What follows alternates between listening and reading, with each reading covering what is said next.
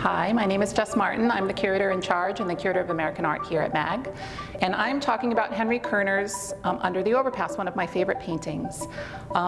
This is painted in the magic realist style. It was made in 1949. And Henry Koerner is intentionally manipulating things like scale and attention to detail and the use of shadow, or the lack of shadow in this case, in order to create a scene that looks familiar and very realist, but once you start noticing all of those details, start to feel a little bit uncanny and creates a sense of sort of confusion and unease in the figure.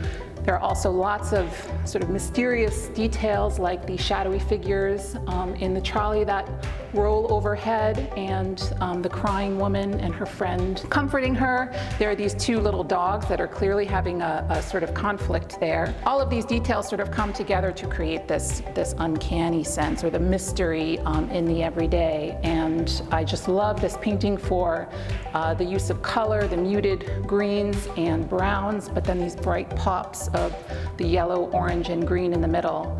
This is one of my favorite paintings in the collection. This is a love letter to MAG.